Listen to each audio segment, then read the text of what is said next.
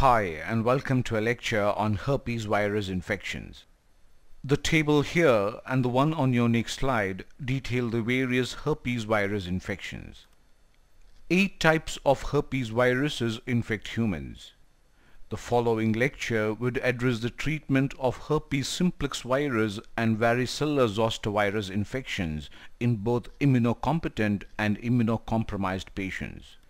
It should be noted here that in immunocompromised patients, herpes simplex virus and varicella zoster virus infections may be more severe and resolve less rapidly in comparison to immunocompetent hosts.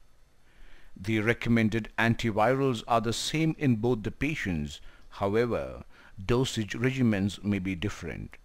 The table also includes Epstein-Barr virus and human herpes virus type 8, also known as Kaposi sarcoma-associated herpes virus, which can cause certain cancers.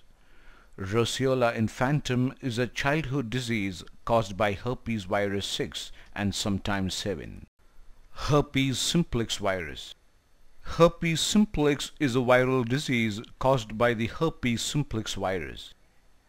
Herpes simplex is divided into 2 types.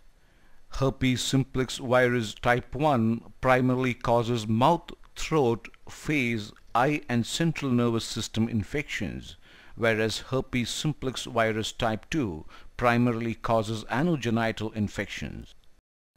Recurrent genital herpes in HIV-infected patients can be treated with either acyclovir 200 to 400 mg 5 times per day, famciclovir 500 mg twice daily, or valciclovir 1 gram twice daily for a period of 5 to 7 days.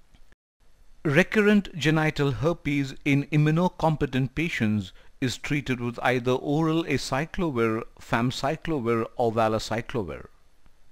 When initiated within the first 12 hours after symptom onset, these agents may reduce median times to pain relief and lesion healing by about 1 to 2 days. Shorter courses of therapy initiated within hours of symptom onset appear to be as effective as 5-day treatments for episodes of recurrent genital herpes in healthy individuals. Herpes proctitis.